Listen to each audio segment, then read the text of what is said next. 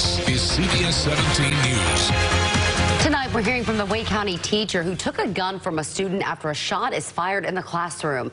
Thanks so much for joining us. I'm Angela Taylor. And I'm Rod Carter. CBS 17's Gilad Malamed shares that teacher story with us now. My primary job is to keep my students safe.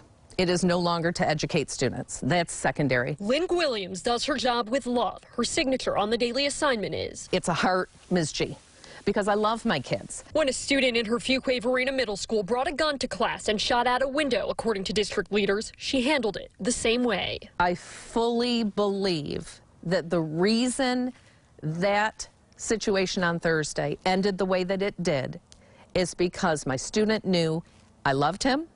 My student knew he was safe. She was in the hallway when the school went into a code red lockdown. She rushed students into her classroom, telling them to bend down in the corner. She says one student was still sitting at his desk. She told him to get down, and he showed her the gun. For a second, he was scary, but just for a second. I blinked again, and he's my student. He's 12 years old. He's in my classroom, and he can't have that. And I said, "You're staying right there. I'm coming to take it. I'm taking it from you right now." So I walked over and I took it from him. He did not point it at me.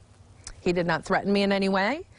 I kicked into teacher mode and he kicked into student mode. Williams says change is necessary and wants to see emotional education, school crisis counselors, and law enforcement do more specific training for teachers. Do I think that we need metal detectors in school? Do I think that we need more gun control? I don't think those are the answers.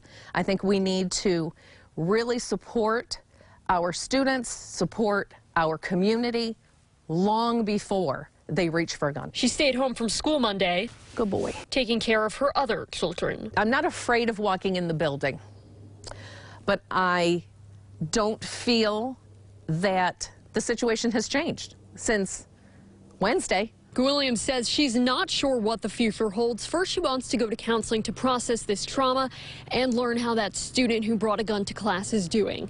In Fuquay-Varina, Gilad Malamed, CBS 17 News. Gilad, thank you. Tonight